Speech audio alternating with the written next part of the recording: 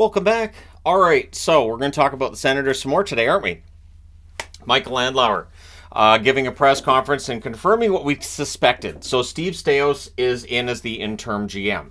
When Staios was hired, it was only 8 days after he took over as the Senators owner, and there was always the discussion that Staios would be lockstep with Andlauer. And of course, then the question comes in of, so he's going to bring in his own people. Now, at this press conference, when asked about DJ Smith, doesn't sound like DJ Smith's job is in any jeopardy, although Andlauer's not all that happy with the start of the season for the Sens, right? The very inconsistent results. So, his statement was this: my first 30 days as owner of the Ottawa Senators exceeded my expectations. Unfortunately, our last 10 days have not been so much fun for me. So I put by instead of mine, but you guys know what I mean. So basically, with everything that's going on around the Sens right now, he's not enjoying himself. The league shared a 73-page report on the Dodonov trade with the Senators last week. 73 pages. And saying that it embarrassed the league and pissed off 2 other clubs. Apologies for the language, I normally wouldn't, but hey, you know, he said it. It was said. The Vegas Golden Knights weren't looking for any kind of compensation either. Basically, this was that, you know, Vegas had been blamed at the time, and so they wanted to be exonerated. They weren't looking for any kind of punishment for the Sens or anything. And so this is something that, for Andlauer, it doesn't sit well with him. He discussed with Steve Staios last week after talking to Bettman this situation, and they agreed there need to be a discussion with Dorian. And so the discussion with Dorian took place, and last night, apparently they had dinner together, and it was decided over dinner it would be best to part ways. So basically Andlauer is saying, look, this is going to have to cost you your job, and Dorian kind of agreeing with him and going, yeah, the buck stops here. So it's about the fact that, you know, the GM was seen as negligent in this instance, didn't do his homework, and whether it is completely his fault or not, he's out.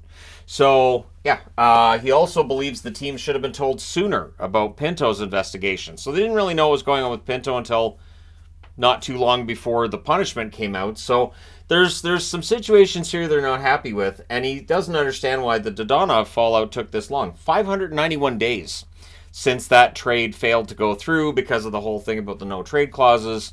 So I agree with Andlauer on that.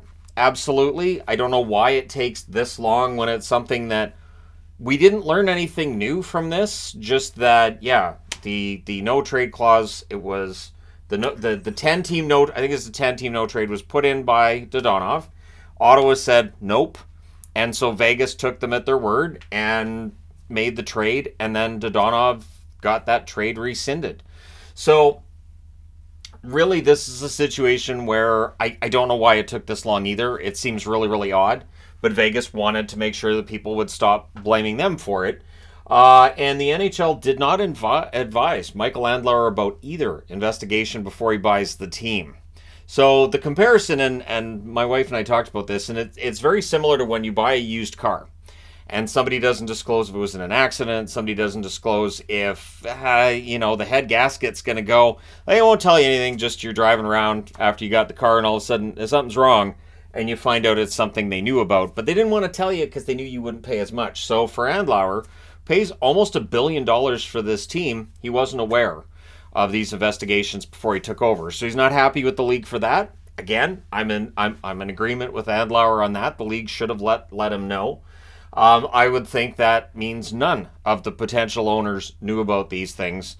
And there might be some guys who didn't get picked that look at this and say, you know what, we might have lucked out here not spending that much money on a team that clearly there's some work to be done.